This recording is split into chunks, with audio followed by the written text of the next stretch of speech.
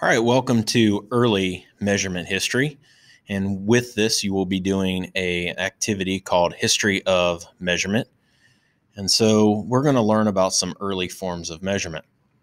So what did the following terms mean? The cubit, the fathom, the handspan, the pace, the foot, the girth, and the palm. Well, these were all early forms of measurement. So we're going to start off with the cubit. The cubit was the measurement used by the Egyptians to build the pyramids.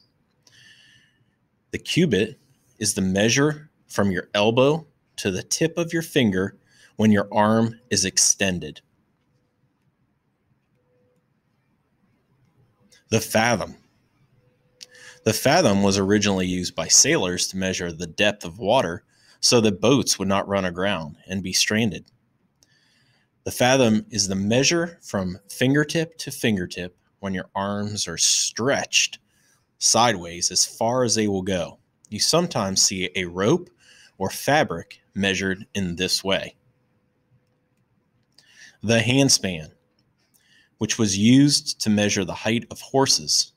People still describe horses as being so many hands high. The handspan is the measure from the tip of your finger or tip of your pinky to the tip of your thumb when your hand is stretched out.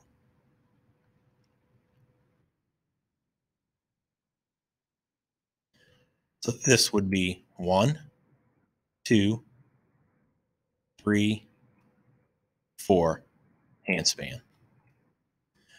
Then we have the pace. You've seen this probably on your watch. This is the term used by the Roman army to judge speed. The term is still used frequently during various types of foot races.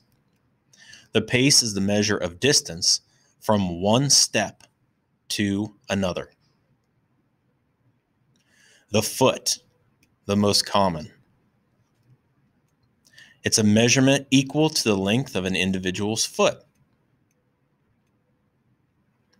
The girth, my most feared. This is the measurement often used to measure fishing line. The girth was the measurement around one's stomach, your belt measure. And there it is for a horse and their saddle. The palm. This is the width of your 4 fingers when they are placed together.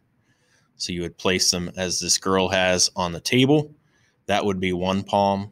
You could spin it over 2, 3, 4, and so on.